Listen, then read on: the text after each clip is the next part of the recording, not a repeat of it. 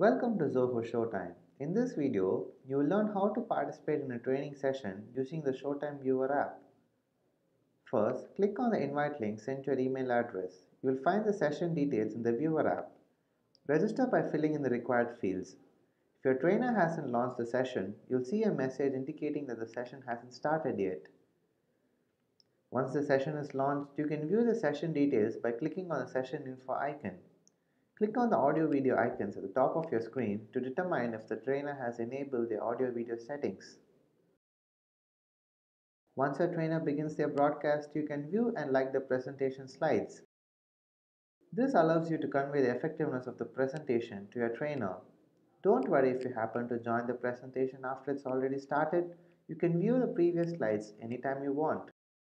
You can view your trainer's screen directly when they enable screen share. This allows them to demonstrate a live workflow.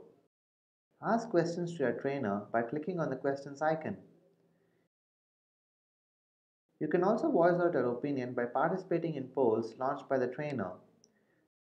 Click on the chat icon in the bottom right corner to share your thoughts using the common chat room.